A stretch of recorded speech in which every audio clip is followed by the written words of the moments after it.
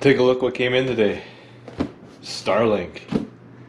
Here in northern Wisconsin, the beta has been active. I had signed up a few times with different email addresses, and finally, last Thursday night, Friday night, got an invite to join the beta program.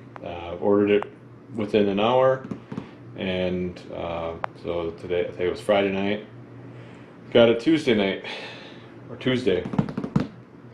So I ordered the volcano roof mount because I plan on installing it on the roof, and I also ordered a pole mount. I'm not exactly sure if I want to put it on a pole yet. I have the option to put it on a pole on the roof, or if I want to just attach it directly to the roof using the roof mount. So I bought both. With the amount of snow we get here, it might be good to get it on a pole to get it up a little bit so we don't have any snow covering the dish, or the Dishy McFlatface, I think it's called. So we'll open up the volcano roof mount, see what's in there.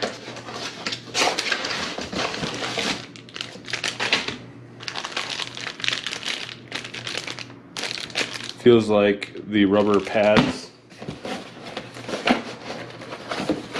hardware. Yep, screws, a bunch of clips to hold the wire down, which is good. I could use that.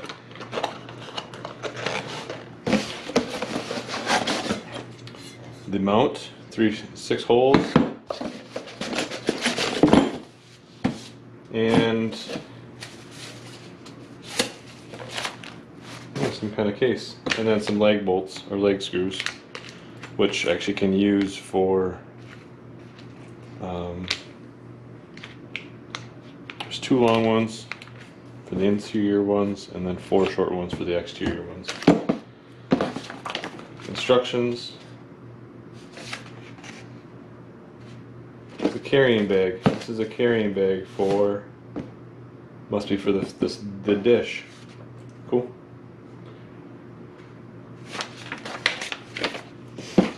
So that's that.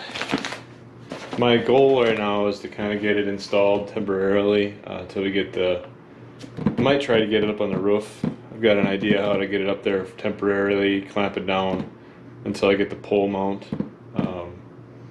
Ultimately, I've got idea where this, so the cable that comes with the Starlink is 100 feet long. The Cat 6 powered cable that powers the receiver, 100 feet long, so I'm able to get it in a spot that I need it. I've got an idea how to route it there. Okay. Alright, so let's open up the actual dish. So a couple pieces of tape here. There, one there.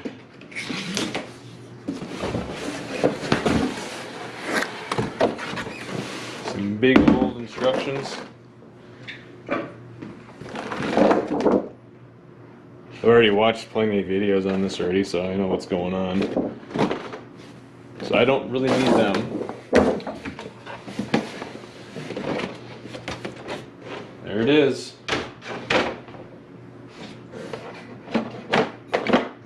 Tripod mount for on the hard surface. Don't know if I'll use it, but we'll see.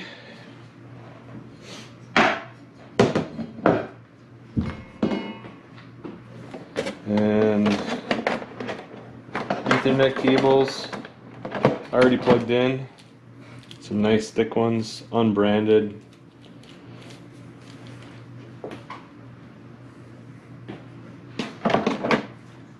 A modem, router, all the above. Nice packaging. They did a good job.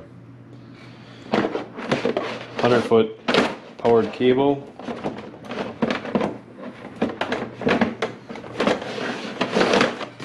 Take this all out. I don't need to move. Oh, the cable's got to stay with the dish. So.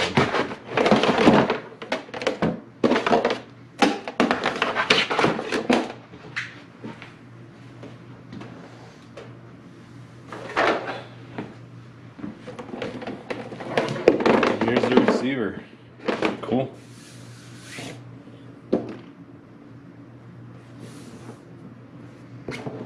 So we're gonna get a little time. I'll get her hooked up temporarily and see how she works. Kind of excited. I'm looking forward to it. It's stuck on DSL and not the fastest in the world.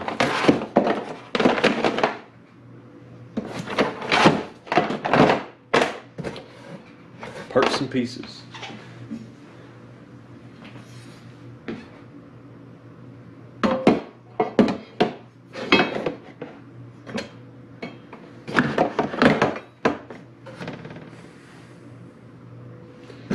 So we'll see you when we get there. Okie dokie, we're up here on the roof. We have the Starlink dish in its permanent position. Up on the roof, I just set it in its final home. I just got to wire up the taped on the wire. I had it installed on a 10-foot pole the last couple days, and I just got this pole mount in from Starlink or from SpaceX, which fits over any pipe, I think up to 2.5 inches in diameter. Got it installed. It's in the auto level or self-leveling. Now it's I believe it's searching for satellites right at the moment. It'll find them here in a little bit. As I just moved it, it was just sitting on its tripod right there. I just set it on top. So in a few moments it'll reorientate itself and set up. So what I've got going is, this is just a 1 1/4 inch galvanized pipe from Lowe's, structural pipe, and then a fitting that's sitting on top of the eave, and then a swivel base joint on the bottom. I actually ended up getting the Volcano roof mount as well with it, and I used the rubber that came with it and put it to seal the underneath the pad here. Then the wires just going in the attic right there, and then I've got it running through the attic, across the top, through the attic, all the way across over here, and then somewhere down below my finger over there in the corner, it goes down into the basement through a piece of conduit, and that's where I have the power supply. This cord is 100 feet long or so, and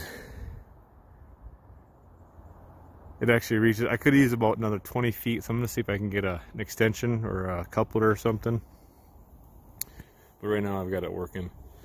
And then I made my own LAN cable to go from the power supply up the power brick to go where my networking is in the basement. So I'll take you down there in a little bit, as soon as I can get this all buttoned down.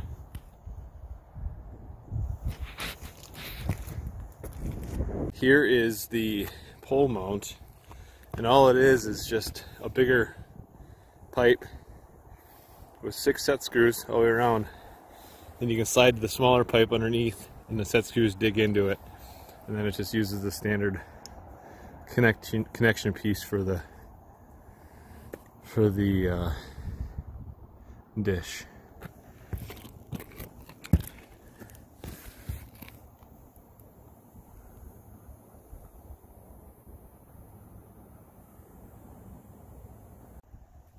Alright, so after a couple minutes, it orients itself, finds the satellite, connects, and that's good to go then. So I got it moved, got her settled out. So I had to get it up a little bit so I can fight the trees, the top of those trees right there. And then I've got another big white pine way over here that I have to get over, that it kind of is in the way of. So we'll see. Cutting it down 3.5 feet compared to what it was before. I had really good reception before with it on a 10-foot pole. So if it ends up being too short, I guess I'll get another 10-foot pole and put it back up high. I was just worried about too much wind load. With it angled like that a little bit, we get some high winds coming up over top of the house sometimes, and they want to rip it off. So we'll try it here for now and go from there. So I'll take you inside here in a little bit and show you the rest of the connections. So pretty simple process to get it hooked up. All right, I'm gonna do this the old-fashioned way. Just videotape my screen, TV. Hopefully it looks okay. But so I've got the satellite map.space website up, just checking out the satellite coverages. I'm in this kind of the green dot area here in northern Wisconsin. This is a test that I just ran, a speed test. I'll check it again. Latency's been pretty good in the 20 to 45, 50 range.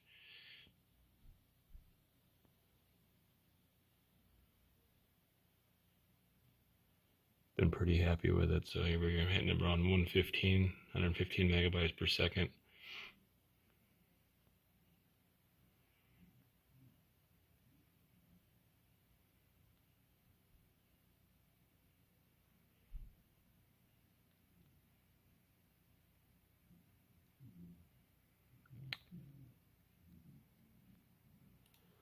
So we look here in my results history.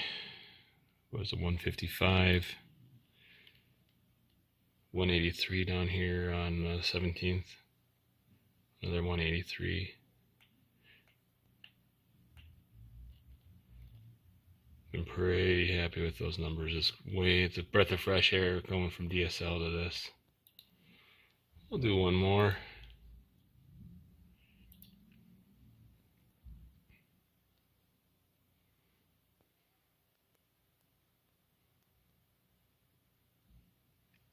See, there must be a different satellite or something that's connected, so it's a little slower this time around.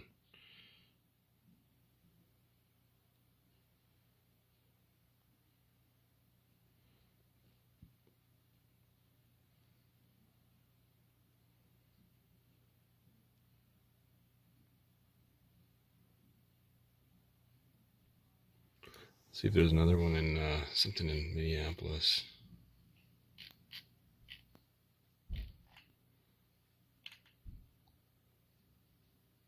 But let's go to Indianapolis, Indiana. Ping's going to be a little higher. Not bad, 31 milliseconds. There's a 160s, 171.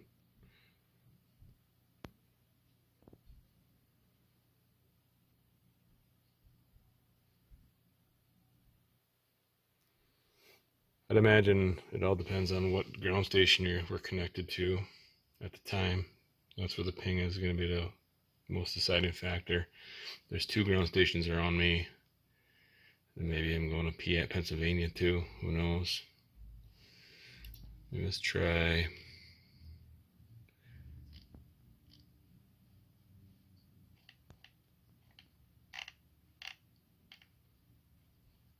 Go to Madison.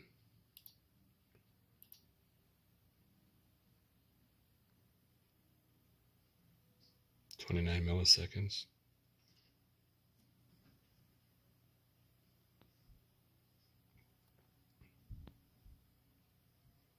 That's a good one. 171.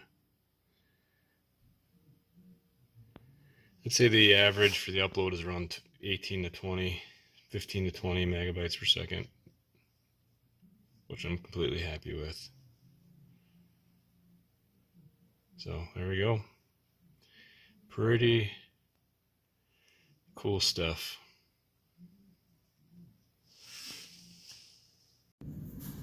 Okay, so this is where the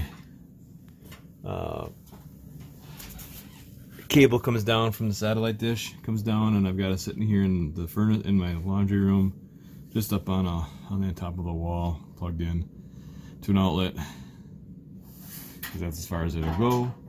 Then I've got my own Ethernet cable going into it, which then goes from there into the furnace room where I have all my networking stuff at, and we'll go there next.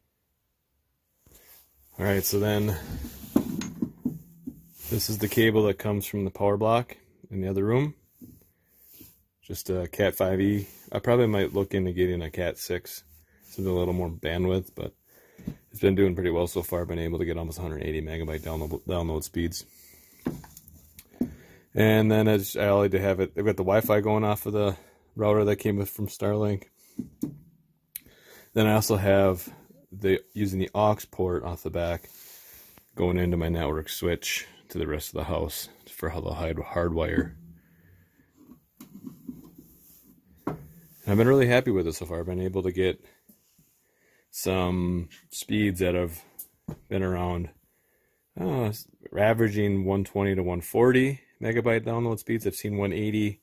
I've seen in the 60s and 70s and 80s as well. It varies as the day goes on and the satellite coverage and such. 1 or 2 outages a day, not too much. It's been pretty consistent, so I've been pretty happy with it. So I'll get this video uploaded with Starlink, and hope you guys have a good one. Bye-bye.